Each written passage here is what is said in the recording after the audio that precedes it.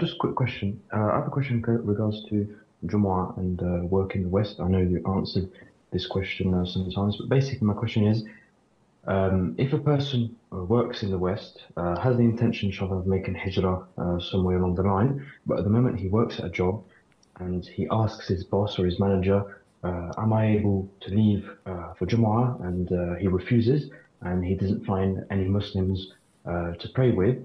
Is he excused from the Jumu'ah prayer? Barakallahu fiqh. Ufikum barakallah. First of all, those who work in a kafir country and they, as stated before, the breadwinners, and they have to work to feed themselves and their families.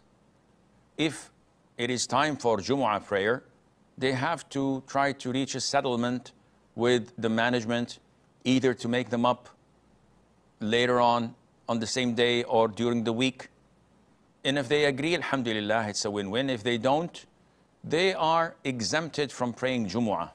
Because in the books of fiqh, if a person has merchandise or goods and the time for Jumu'ah is due and he cannot take this merchandise with him to the masjid and there's no one else to keep an eye on it, no one says, leave it, go to pray and come back, because it would be stolen and taken away. So jurors say this is a legitimate excuse for you to skip Jumu'ah because you are unable to protect your earning, your business, and likewise with your job.